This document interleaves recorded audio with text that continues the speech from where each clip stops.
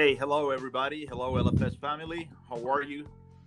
This is Carlos Jimenez, your procurement vice president, and your product managers, Susana Montero, Andres Escobar, and Alejandro Arboleda. This is our second procurement podcast for the company. We hope you enjoy it, and we want to bring you some news about the industry, each of our products, and what's happening at every product and the strategies of our managers. What are they doing to face the challenges that this industry brings every day? So, hi guys, how are you? Hi, Carlos. How are you? Morning, Hey, how Carlos. are you, Morning, everybody? Susie. Great. So, Susana, why don't we start with the ladies first?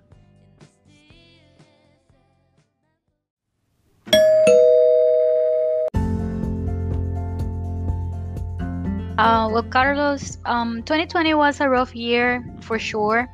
Last year we had many challenges, and our department officially started on April, so it's going to be a year in 2 months. But I think everyone can agree that we did measure up to the challenge. I don't know if you guys could agree with me. I mean, for Well, sure. I do. I do, And and you're right. It's about to be a year now, so it's gonna be our birthday now. I know. In a month. That's great. Yeah, let's get that out there just for presents. Absolutely. Well, in LTL, we increased our carrier network in 36%. We can see now in our carrier list that more and more clients are getting familiar with Land Air, Pete Ohio, Sudan, and not only in LFS but also in ECU trucking. The pricing strategy increased our sales shipments about 5,000 pounds in 5%. And in the last Q, we mentioned that last time, but we hit record sales, never seen before. So that's something to celebrate. And in 2021, we have ambition plans, very ambitious, if you ask me. Before you step into 2021, now Go I ahead. have a question or two about 2020 on our LTL now. Of So course. when you say we increased our carrier network on LTL on 36%, Mhm. that's only new carriers, right? That's not new lines of service or other Mm, services that we have developed with the same carriers that we had before, or are you putting all of that together on that 36% increase on our No, network? sir. I'm talking mainly only about new carriers, new contracts, new Okay, pricing agreements, all of that is awesome. all new. Yeah. And those are active carriers that LFS is using monthly, right? Yeah, something that we have been strong of is bringing carriers that do feed our network, not only to have them in a list, but they move freight, either in LFS or ECU trucking. Awesome. Yeah. Okay.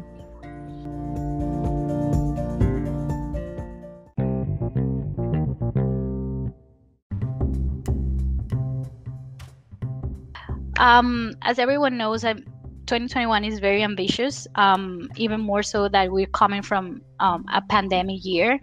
But I'm pretty confident that the strategies that we started getting in motion this month are going to be very successful, and the company will be seeing new pricing strategies with our new rating engine, new vendors, and new products. Um, I also have a big industry news. I don't know if you guys know, but TFI recently bought UPS. Um, Probably read about it already. Yeah, everywhere. Yeah, so TFI is a Canadian company, and they bought UPS Freight for $800 million. So that makes TFI officially the largest LTL company in North America. So in the last 2 years, they started growing in the USA by buying mainly final mile companies. And this So year, hold on a second. So go ahead. TFI, a company that we have not really been heard of now, other than when we look into Canada. Now Mhm. it's not our daily carrier, right? It's now the largest LTL provider in North America, even larger than FedEx, larger than XPO. Yes, On sir. the LTL. Okay.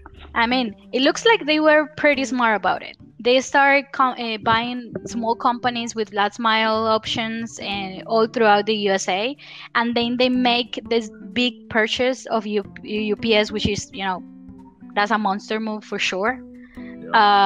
So just by buying them, they went up to number one immediately. Wow. And I heard, I read something about TFI also buying a flatbed carrier, for not only flatbed, no, but a special heavy hauling carrier this past week. Now, smaller purchase, but it seems like these guys are out there now buying companies. So, and looking forward to become a major player, or they already are. So. Yeah, well, looks like they're spending more than LTL.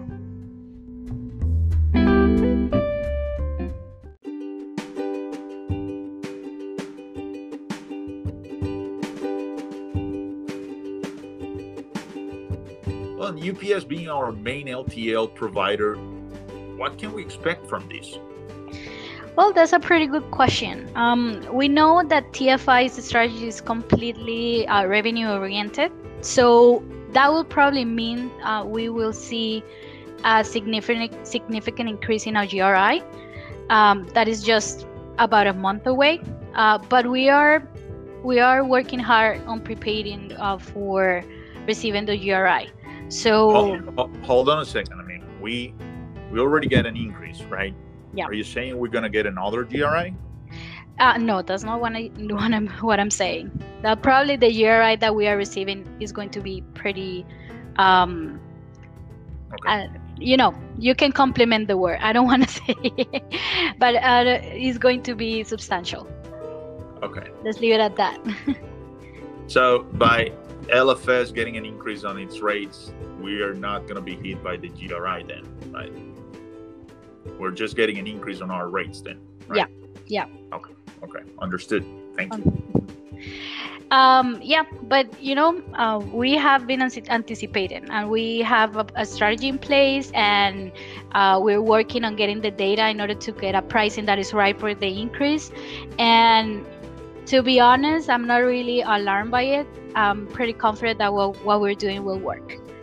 Well, and being fair, we also have to say that we haven't received increases from UPS in the past 2 years. Yeah. So, okay. Yeah, that pretty apart also. And well, that's pretty much it on my side. I don't know if you have any other questions. Well, I mean, what can we expect from the LTL? I mean, on 2021, I see that, you mentioned that it was a very challenging year, 2020, although it was pretty good for LFS as a company now and the industry. I know the carriers are happy with their revenues increasing, but what can we expect on 2021?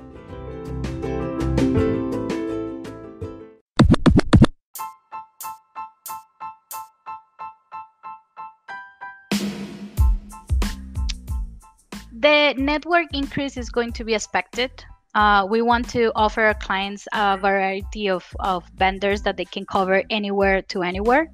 So that is something that goes for sure. We are also expecting some new systems. So, for LTL, which is one of the biggest products, pricing plays like a big part of it. So the strategy is going to be very strong with this new IT product. So that is something that will be changing, and will be getting stronger for sure. And we are also expecting to launch new products with combined rates and cross-border rates with LTL. So yeah, big plans. Sounds small, but they're pretty challenging. Not at all. Sounds exciting. And and from the industry, capacity-wise, now from our carriers, what do you think it's going to change, or is it going to be the same? Well, right now there's a few carriers that are having some issues with capacity due to closing of terminals. Once someone is infected with the one that should not be mentioned, the terminal immediately closes for about 2 days. So that brings a capacity issue, and they are taking measures. But with all this vaccine going around, they'll probably get better by June. So hopefully we can see something improving from June to the end of the year. Yeah. That and all the new terminals and the new trucks coming up. I mean, on this Q2. Yeah. I agree definitely. I mean, capacity should be better. Should be improving. Mm-hmm. All right, Susana, thank you so much.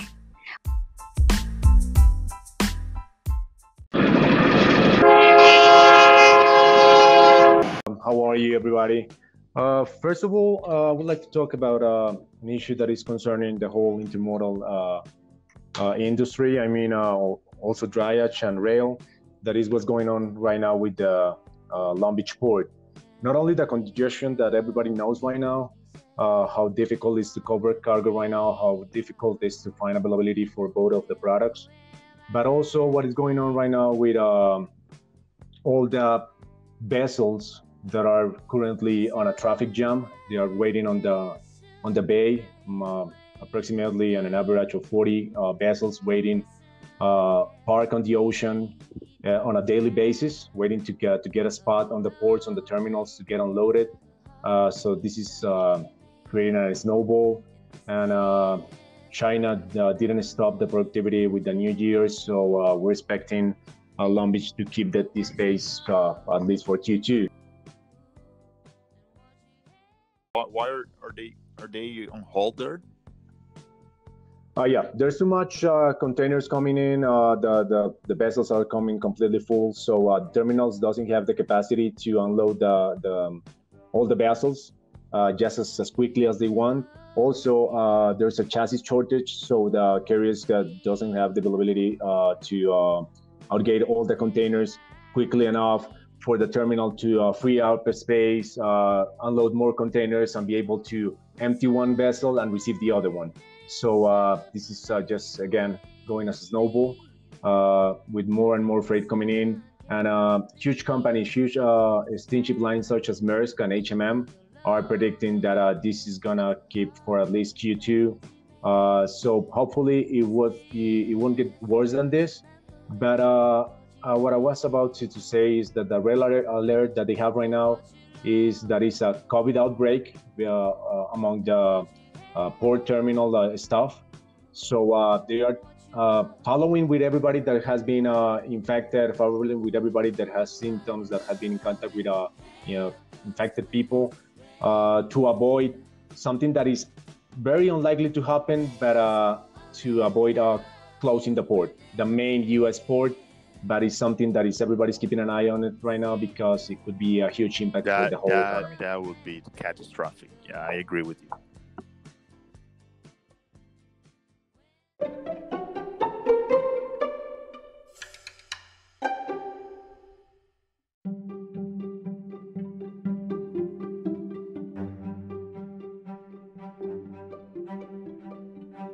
How would you explain to the company the fact that despite this situation in Long Beach, in Los Angeles, which is, I mean, it has been traditionally our main port or point of action for the drayage product, how can you explain to the company that you're kicking ass? I mean, the numbers in January and February are pretty good now for drayage. So how can you explain what's going on now?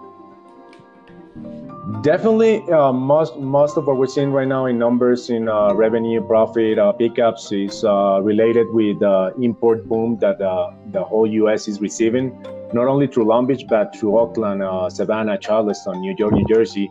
And we're doing great in all areas. Even in Long Beach, we're not receiving the biggest capacity from our carriers, but I think we align pretty well ourselves with our customers and with the sales team to advise the customers what the pre-notice, the lead time we need for each port to run. So we're seeing customers sending orders related to that, according to that times, and we're being able to react properly to cover the shipments easily, to keep the operation smooth. So definitely, we're doing a great job in both operations and carrier sales to react to all that imports that we're receiving right now. Okay, and I see that. I mean, this is a combined effort with the sales team to it's promote the service with the customers. It's helping now keep the balance in place. Getting containers from other ports too, right? Definitely. They have been very active on the channel we have with them, requesting or asking any doubt they have. And we have been able lately, especially lately, like in the last week, to cover last minute shipments through the channel where the customer comes with an urgency, and the carrier sales team is doing a great job reacting to that and finding the capacity to cover those shipments. So that's also helping to have the numbers that we have right now. That is great.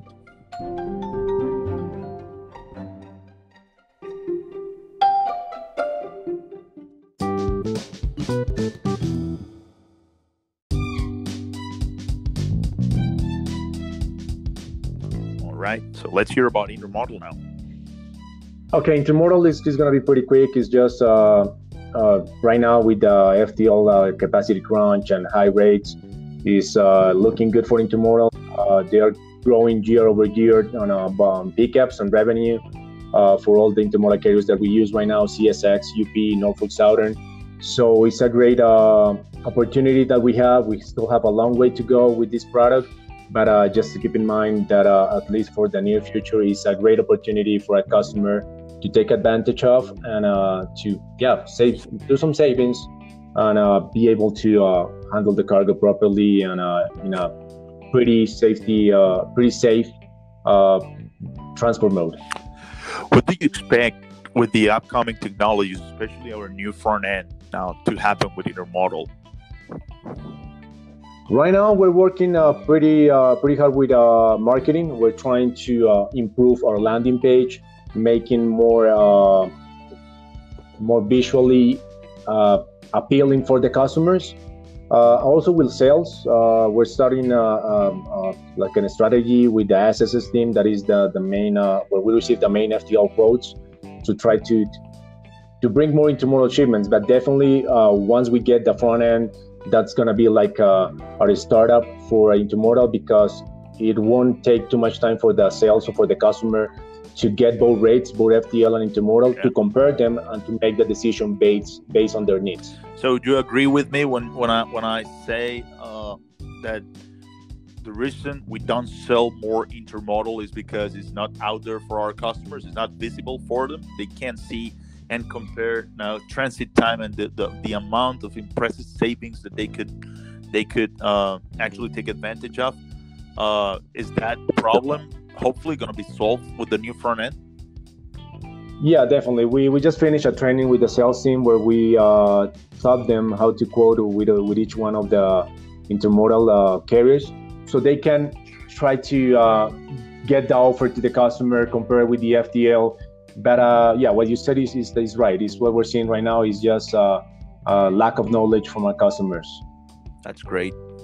I think we can have great expectations on our intermodal product, and definitely on the second semester we might see some very interesting numbers that we're gonna have to consider for the forecast of 2022 for sure.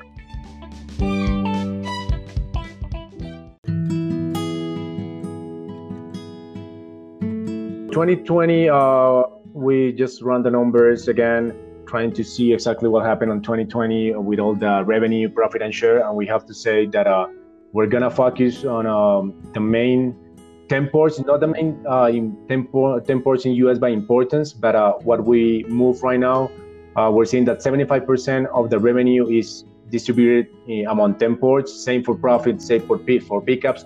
So what we're gonna do is exactly attack those ports, know our capabilities, know our weaknesses, and try to cover those weaknesses so we can keep improving on this product as long as we know exactly what we're doing, which is with each one of the ports. And that brings me to 2021. That's where what we're working right now is to update or improve our carrier directory, so we can know exactly what our capacity is in each one of the ports and ramps, what are our weaknesses, so we can try to, if we need to bring more carriers on board to cover those needs, we will. But definitely what we're seeing right now is what, as our customer has a lack of knowledge on the intermodal, we have a lack of knowledge in what our carriers can do. I mean, I agree with that. storage services, Steve Doring, transloading services, everything that we can do to offer not only new products or new services to our customer, but to improve the dryage and keep a good relationship with our carriers in all the services that they offer. So that's pretty much what we're doing in the first quarter of 2021, and what we expect to push us to complete or to meet all the budget or the goals that we have for 2021. All right. And finally, sorry, Carlos, no, interrupt you. Go ahead.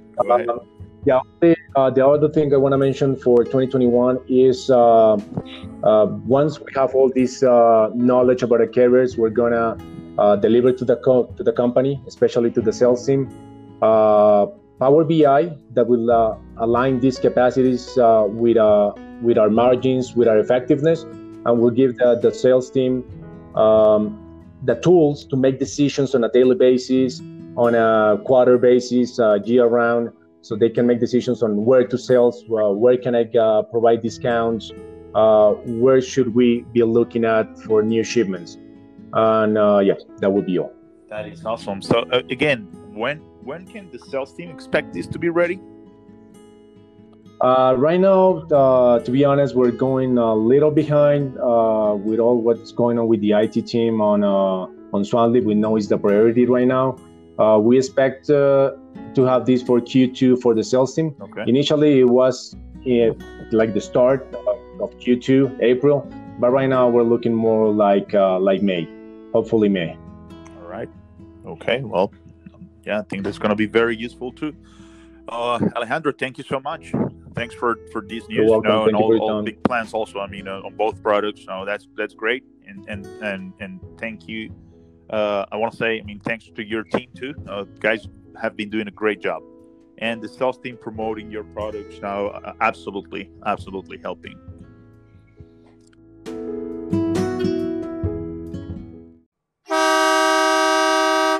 All right, let's have this guy. He wanted to talk since the beginning. So Andres, we're all ears. How are you, Carlos? No, well, first of all, I just want to concur with the guys. 2020 was very challenging. We expect to have 2021 very different than 2020. The pandemic resulted as a crash in demand and followed by a capacity crunch that affected us in different ways and is making comparisons pretty difficult. But as Susie said, well, this is the first year of procurement as an official department, so we're planning to bring as much value as we can. First of all, I want to talk about the product itself. FTL grew 78.7 in revenue compared to 2019, which is an enormous growth. On pickups, we grew 54%, which is a really good number as well. But this is making us 2021 to be more than challenging because we're expecting a 176% growth based on the sales forecast. So as is going from 78 between 2019 to 2020 to 176. So there's a bunch of things we need to do to make that happen. So that's ambitious. Yeah. Now, is that including Kansas? Correct. That's all the product, Kansas and Miami office. So all right. This will make to have the product increase their share of the company sales from 36% in 2020 to 68% in 2021. So if we want to make this happen, we need to have a cohesive work between all the company areas. So I'm including sales, marketing, IT department, secure sales, operations. So if we need to make this happen, we need to work together to accomplish this. I agree. I mean, I think that everybody who listens to this agrees that it has to be a combined effort, teamwork to get there. But can you be more specific on? The strategies that you're following to grow. 176% the FTL product. That's super ambitious. Yeah, for sure. Well, as for now, from procurement department, we're working on several IT tools, which will help us to control our margins, so we can be more effective with our quoting. We're also working in some carrier development strategies so we can have better rate from our carriers, so we can be more competitive as well. We're trying to boost new services such as the cross-border, the hotshot services in Mexico as well. And we're also creating a new tool that can help us, the sales team, to have some leads on the Mexican market. So it's something we're focusing at the moment to make this happen. But the first thing, well, our main product or service is the drive-on one. So we want to develop that service, get a better knowledge where the product seasons are, what we need to do to beat the market, what we need to do to beat the carrier contract rates. So if we do that, for sure, we're gonna be close to that 117% growth. On the other hand, I want to talk about 2020 itself. Brenntag Pacific. Well, Brenntag is distributed in different rocks or customers. Was the main customers for us, talking about revenue, and in number of shipments was Reef, which is that customer we work with the towing services. The most profitable carrier was Orange Courier, who's in charge of some transfer we have in the West Coast. But the carrier we used the most was Ivory Trucking, who is in charge of the California services for Reef, with almost 800 pickups last year, which is a good number, and hopefully is increasing this year as well. That is great. Now, so what can we expect from new services? Now, I mean, you mentioned that drive-on is the number one product for line of service for the company, and also, I mean, the towing services. Now, we're gonna keep growing there through this customer and hopefully other customers, not only Reef. But what about flatbeds? What about open deck trucks and other territories like Canada, now other parts of Mexico? I mean, what can we expect? Well, there? that's a good point you brought there, Carlos. The flatbed was really affected in 2020 because with the pandemic, this COVID situation, all the construction area was really constrained, and then they stopped a bunch of new constructions projects. But this 2021 is at least, well, January and February is having like enormous share on what the market is seeing right now.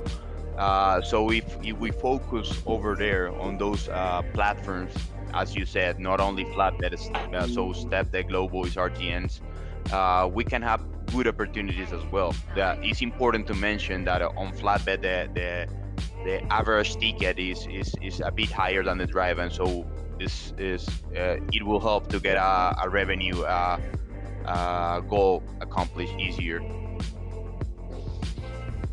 Okay. Also, right. with the Canada one, we're working with the Kansas City office. We have like a couple of projects we're looking into them, so maybe we can start growing the FTL service over there. Also, I wanted to mention that in 2020 there were the top 10 markets in 2020. If we check the top 10 markets in 2020 between drive and reefer and flatbed, Atlanta is on top of the three services, and same as Dallas and Houston. So if maybe we can do something with sales to focus on those specific areas, we can get more volume for sure. It was more than 126 billion in the annual shipments on those specific markets. So it's important to take a look at that. It's something definitely you need to address to Felipe and the sales team. Correct. Look for opportunities there. Yeah, well, and yeah, that's mostly it.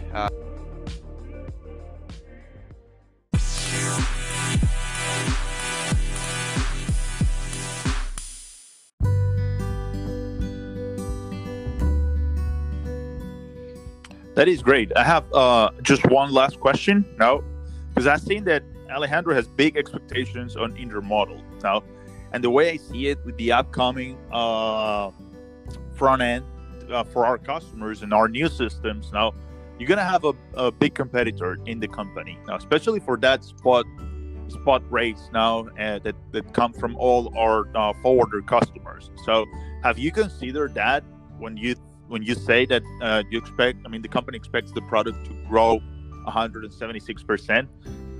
Well, yeah, I have considered that, but it's also, well, it's two different strategies. Well, the customers that go for the intermodal, they have a different lead times, and they can control their shipping and receiving easier than that. Well, at the moment, we have a bunch of customers that we haven't exploded, and we need to explore them and get more volume from them.